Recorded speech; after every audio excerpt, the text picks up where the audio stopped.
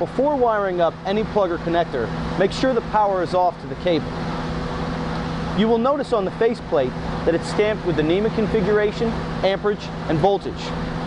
Now taking a Phillips head screwdriver, loosen the quick screws on the faceplate and remove the faceplate from the body housing. Next, taking your Phillips head screwdriver, loosen the 2 strain relief screws on your strain relief.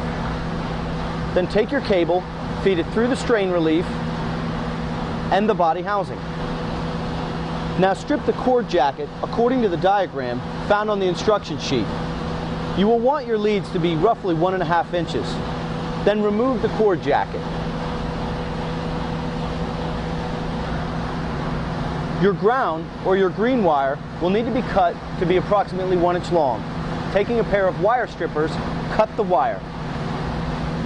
Now you will want to strip all of your wires approximately 5/8 of an inch. Taking your wire strippers, place it on your wire, close, rock back and forth, and strip.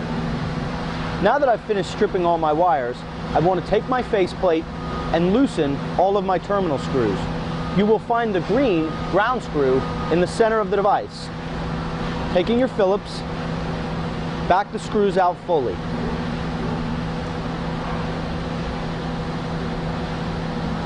The first wire I'm going to want to install is the green or ground wire, and I'm going to insert it into the wire well of my green or ground screw terminal. Simply push it in, taking your Phillips, tighten the terminal clamp. Next, I'm going to want to install my white or neutral wire into the wire well of my silver terminal screw. Then taking my Phillips, tighten the terminal screw. Lastly, I'm going to connect my remaining 3 wires, insert them into the wire wells, and connect them to the brass terminals. Again, taking my Phillips and tightening the terminal screw. Now that all the terminations have been made, I want to slide the faceplate into the body housing. You will notice that there is a channel guide on the body housing that lines up perfectly with the faceplate.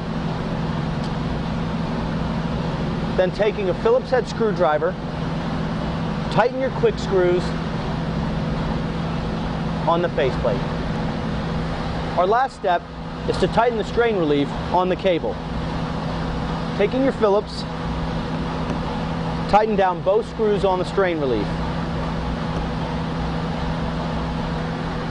So there we have it, a completely wired black and white plug. The connector wires the exact same way. Something of note on both plug and connector is that if your wire is larger than the groove on the strain relief, you are able to remove a section of the strain relief to accommodate larger wire.